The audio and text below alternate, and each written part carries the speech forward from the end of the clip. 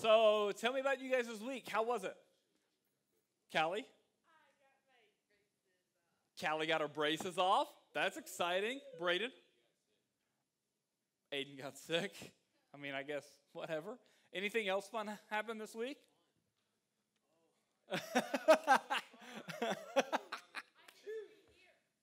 Ella gets to be here. That's amazing. Aiden got better. Cannon's here. You guys had a new baby donkey born? That you didn't know that was supposed to be born? Was it your sister? Oh, no, I'm joking. I didn't say which one, but, no, I'm joking.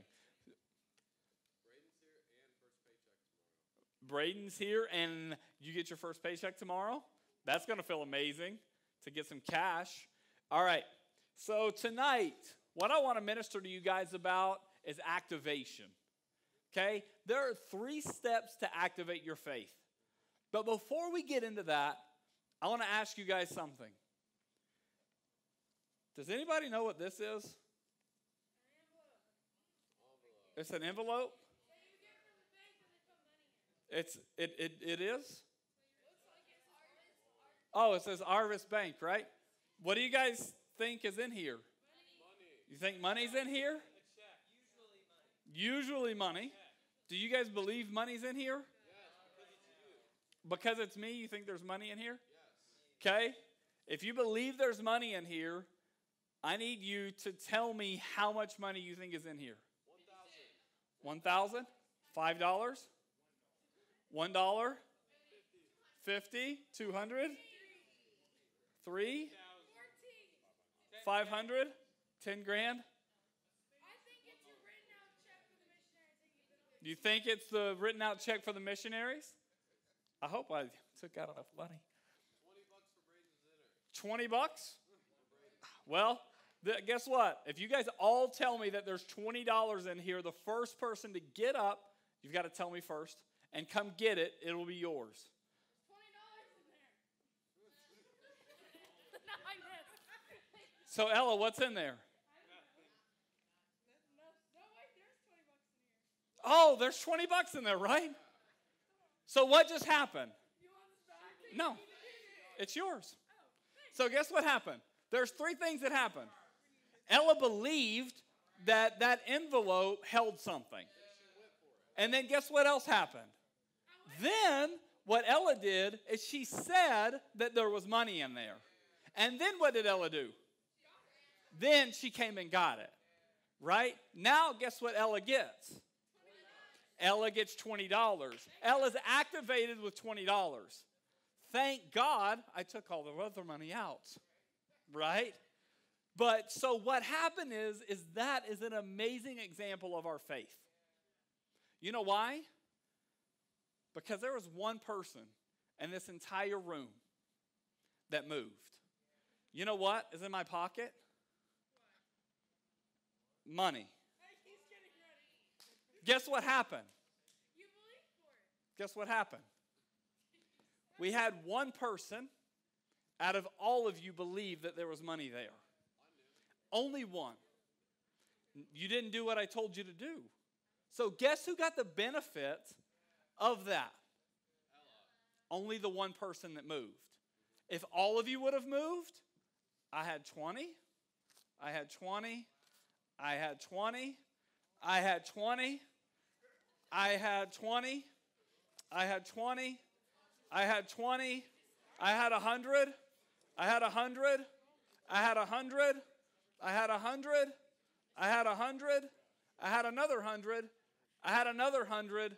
I had another 100. Oh, and there's another one and another one and another one and another one and another one and another one. But guess what? No one moved.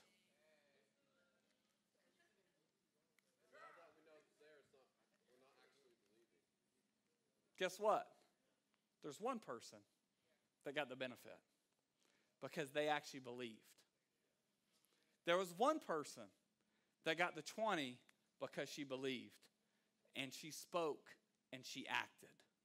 Okay, with our faith in Luke 9, 1 through 6, it says, one day Jesus called together his 12 disciples and gave them power and authority to cast out all demons and heal all diseases. Then he sent them out to tell everyone about the kingdom of God and to heal the sick. Jesus then said in verse 3, take nothing for your journey. He instructed them. Don't take a walking stick, a traveling bag, food, money, or even a change of clothes. Wherever you go, stay in the same house until you leave that town. And if a town refuses to welcome you, shake the dust off of your feet and leave to show that you have abandoned them and left them to their fate. Verse 6, this is amazing. So they began their circuit of villages, preaching the good news and healing the sick. Guess what the disciples did in verse 6? Number one, they believed. To activate our faith, number one, we have to believe. We have to believe that what is in the envelope, what is in the Word of God, is really there. Ella believed that there was really $20 in that envelope that I had in my pocket. That envelope that I pulled out that even said Arvest Bank. Like, it's clear that it came from a bank, right? She said there's $20 in that envelope. And then guess what she did? She came and got it. The same way as the disciples did. The disciples then, they believed God. Then they went out and they began to preach the good news of Jesus. They began to speak what Jesus told them to speak. And then guess what? They began to act on it by healing the sick. It wasn't by what the disciples were amazing at. It was a matter of what authority had been given to them. So there's three ways that you can activate your faith. There's three ways that you can begin to get exactly what God has for you. Number one, you have to believe. Right? You must believe. Faith is activated by believing. You cannot have faith if you don't believe in Jesus. You can't have faith if you don't believe what God says is true. But I can guarantee you one thing.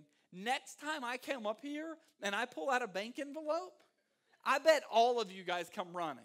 I bet all of you guys come and say, you know what, Pastor Andy? There's money in there and I'm coming.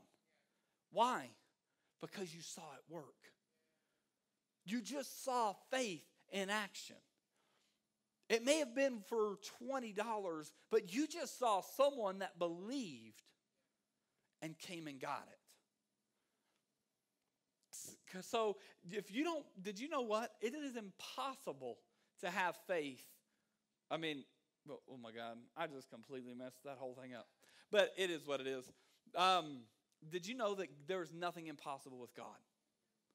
Do you believe that? That there is nothing impossible with God? I remember the day that I thought $2,000 was a big deal. I remember the day when I felt like certain number figures were such a huge, attainable goal. Like, this is what I think success looks like. But you know what? Success to me no longer is how much money I have. Success to me means, am I doing the perfect will of God? I don't care what I have. Just as these disciples did, Jesus told them to leave everything aside, go preach the gospel, and tell people about me and heal the sick. Guess what they did? They did it. They didn't go without. If you keep reading in Luke 9, the disciples were absolutely lit. They were on fire, that it actually worked. They began to preach the gospel. They began to heal the sick. And guess what? They were like, listen, God, it actually works. These people are actually, the demons are listening to us. And then Jesus really is like, guys, hold up. It's in my authority, not yours. I gave it to you, right? But do you believe that nothing is impossible with God? Do you really believe it? I've seen it. I mean, there are things that I know that were impossible that God made possible. I believe that. So guess what I'm going to do if I believe it? I'm going to begin to speak the impossible, and then I'm going to begin to act on it so that I can see it come to pass. Do you believe that God would supply all of your needs according to His riches and glory? Do you believe that? Some of you may. I know I've seen it in my life. I believe it. So if you believe it, begin to speak it. And then you're going to begin to act on it. I'm getting way ahead of myself. But do you believe that He told us to go into all the world, lay hands on the sick, and they shall recover? Do you really believe it? Because if you believed it, you'd begin to preach the gospel. You'd begin to say it, and then you'd begin to lay your hands on people. And then people would probably be labeling you Jesus freak, weirdo, oh my gosh. But guess what? They're going to know you're different. They're going to know something is different about you. You'll begin to show the life, nature, power, and ability of God. Do you believe it? I know I do. Do you believe that God is bigger than any situation? Any depression, any anxiety, any addiction? Do you believe that? Because I know I do. And if you believe it, the second step to activate your faith is to speak it. You must begin to speak the word. You have to. If you don't speak it, you're giving God nothing to confirm. You're giving the Holy Spirit nothing to confirm in your life. Guess what happened in Genesis 1:1? Do you guys know? God created the heavens and the earth. How did God create the heavens and the earth? He spoke, but guess what was hovering over the face of the deep? The Holy Spirit. Isn't that amazing? Like God needed the Holy Spirit there too to confirm the word. So when God spoke and said, let there be light, the Holy Ghost was like, bam, there's light. And then he's like, hey, let there be some animals. And it's like, bam, there's some animals. Like, I don't know their name, but they're there. And then he's like, let's make this dude named Adam. Bam, the Holy Ghost is like, Adam's here. Now, Adam, it's your job to name all these things that I created. Like, and then tell me what you named them. Could you imagine the memory of Adam? He had to have been real smart. And then, like, even remember the animals. Like, I can barely remember my dog's name, much less all the animals, you know. But the crazy thing to me is that we, as humans, have been created in the image of God. If God created the world by speaking, God wants us to frame our worlds by our words. And then once we frame our world by our words, once we believe, and then we begin to speak, then number 3, you guys already know it, we have to begin to act. Did you know faith without corresponding actions is dead? Faith without works is dead. If you show me what you do for God, I'll show you your faith. If you show me what you do, I'll show you what you have faith for. If you show me your checkbook or your bank statement or whatever, I'll be able to tell if you have a heart after God or not. I can look at your bank account and tell you where your heart's at. Where do you spend most of your money? Most of the time, that's where your heart's at. Right? So when we act, the Holy Spirit has something to confirm. Not only is it the words out of our mouth, it's our actions. When we go to lay hands on the sick, guess what's going to happen? They're going to recover. Okay? Sometimes it's instant. Sometimes it's a process. And not all the times is it right now. But guess what? We have to do something. We as believers are called to be the light of the world. We as believers are called to be the salt of the earth. If we in this room, if I don't begin to act like God has called me to do something, I am going to be passive and I may probably not do all that God has called me to do. And then guess who's held responsible for that at the end of the day? I am. When I stand before God, am I going to be able to hear the words, well done, thou good and faithful servant? Or am I going to hear the words, you know, you did it halfway? Right? Like, do you guys want to hear that? Like, do you want to hear God say, well done? Or do you want to hear God say, well, you just barely made it? I want to hear well done, right? So I want to make sure that I activate my faith. Because we please God when we activate our faith. It is impossible to please Him without faith. Right? So how do we activate our faith? Number 1, what do we do? All right, number 1, what do we do? We believe, right? Number 2, what do we do? We say. Number 3, what do we do? We act. So we believe, we speak, and then we act. And guess what? Then it's on God, right? Kind of like that song. It's on God. But you know, at the end of the day, if we don't do our part, God can't do His. So the world is only going to get darker. People of the world are only going to go crazier. Things are only going to get more messed up and messed up and messed up. But guess what we get to do? We get to be the light of the world. We get to shine brighter than ever before. And if we don't have faith, if we don't act like the real church, if we don't act like the disciples, and we don't go out and have faith and actually believe God and do what he said that we can do, say what he says we can say, and act the way that he asks us to act, we're not going to be the real church, and they're not going to know us. They're not going to know Jesus. Listen, if you tell people about him and they reject him, guess what? Do exactly like he told the disciples. Dust it off your feet. Let them deal with their own fate. At least you did your job. And at the end of the day, if you did your job, that's all you can do. You know, I have a goal now to talk to 10 people every week about God. Invite them to church. Can I pray for them? Talk to them about God. When we go out to eat, how can I give them a really good tip? Talk to them and pray for them. Invite them to church. Guess what happened Sunday? We had someone come to church because we gave them a really big tip and invited them to come to church. And you know what he said? He said, you know what? I was just talking to my mom yesterday about wanting to get back into church and build my relationship with God. And if I would have never spoke and never said anything and just gave him a really good tip, guess what would have happened? He may not be coming to church. He may not be getting his life right. I was the one that God wanted to speak into his life at that time. You guys are going to have opportunities to speak into people's lives. I want to encourage you. You need to get better in life, not get bitter. Okay? I heard this sermon this week. And if you guys want to get better instead of bitter, you know what you've got to do? You got to take the I out and replace it with E. There are so many times that we don't talk to people because we have the I. Like, I don't know enough. I can't do it. I'm not enough. Like, why would they listen to me? Like, it's all about me, rather than thinking about them and their life and who we can really have an impact on. So get better in what you're doing. Get better in reading the Word.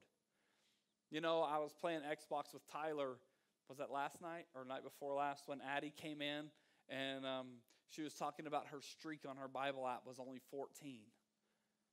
Like, she's read her Bible 14 days in a row.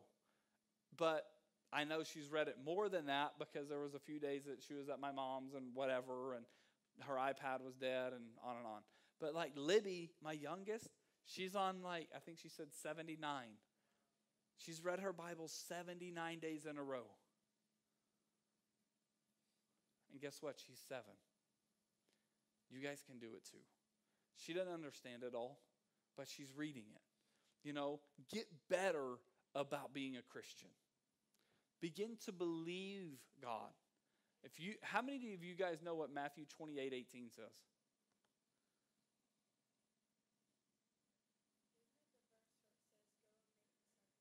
Exactly. Go and make disciples. All right, so let's bring it back a little bit more. What does John 3:16 say? Perfect. All right, what's Philippians 4:19 say?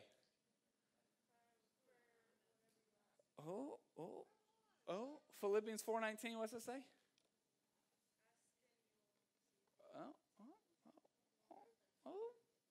What's Philippians 4:19 say? All right. Listen. This right here is exactly what I'm talking about. How can you believe if you don't know what the word says? Okay? My God shall supply all of my need, according to his riches and glory. And again, that comes back to his riches, not ours. Bro, like, he literally walks on streets of gold. Like, he was the original inventor of Dogecoin. Like, right? Like, he had it before it was 0.001, you know? Like, it's going to go to $1 and then probably $2 and $3 or whatever. Like, I mean, like, Bitcoin and the price of all that stuff doesn't even compare to God's riches. So we have to know and believe what God says so that we can begin to act on it. We have to believe it, speak it, and then act on it. Those are the three ways that we begin to activate our faith. Okay? So how do you activate your faith? Number one? Okay. Number one? Number two? Number three? You act, right? Believe, speak, and act. It is so simple, and God made it so simple. Huh? BSA. Just BSA it. Believe it, act it, speak it. Or believe it, speak it, act it. Don't do it backwards. I know. I don't want to be that youth pastor on YouTube saying something backwards and then it goes viral because I want to keep my job. Anyway, so guys, I want to encourage you guys this week, dive into the Word and begin to believe it, okay? That's the very first step. You've got to know what it says so that you can begin to believe it. Let's pray. Father, I glorify and magnify you. I thank you for tonight. I thank you for the opportunity to speak to the students. Father, I pray that you will begin to pierce their heart. You'll begin to leave them with something, Father God, so that they will begin to activate their faith. They'll begin to speak your word. They'll begin to believe your word. And Father, they will begin to act on your word. Father, I thank you that we know that faith without works is dead. Father, I thank you that you have so many scriptures about faith. And Father, I thank you that you'll continue to lead us and guide us into all truth. Father, I thank you for empowering these students. Make them bold as lions as they go out to their school. Make them bold as lions as they go out and talk to their friends. Father, I thank you that you'll continue to show yourself to us. You'll continue to use us to reach the world around us, Father. In Jesus' mighty name, amen, amen, amen. Amen. All right, on another note, who else coming to camp? Perfect. How many of you guys have your applications for camp? At home? I need you guys to fill it out and get it in. Fill it out and get it in. Okay? All right? How many of you guys can sing that with me? Fill it out and get it in. Perfect. Because if you guys don't fill it out and get it in, we can't reserve the number of spots that we need. So the next thing is, Andy B. Out of School Bash next week. Invite your friends, right? Like you guys are saying we want game nights and we're, events and that stuff. Invite your friends. Hey, do you know who that is? Elena? Yeah, right? You remember that? Yeah. So invite your friends, okay? Let's have a ton of people here next week at the Out of School Bash. Okay? Let's make Pastor Jesse and I absolutely scramble because we don't have enough food. Oh gosh, we got to do something different. Okay? Huh? That's fine. And then Go Night, Andy B's, May 16th. If you guys are interested, please let us know. Nobody signed up. If there is a sign up out there, so please sign up if you're going to go. It is going to be $25. Do they need to pay before or there? We need to know how many's coming so that we can reserve a spot.